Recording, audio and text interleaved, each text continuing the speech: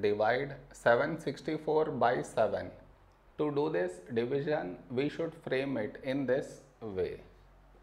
764 here and 7 here. This is your step 1. Next, here we have 7 and here 7. When do we get 7 in 7 table? 7 ones 7.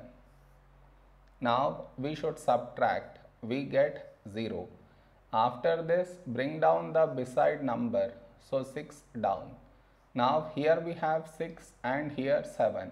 6 is smaller than 7. So we should bring down the second number. And the rule to bring down second number is we should put 0 here. Then only we can bring this number down. Now 64. A number close to 64 in 7 table is 7 9s 63. Now we should subtract. We get 1. No more numbers to bring it down. So we stop here. This is our remainder and this is our quotient.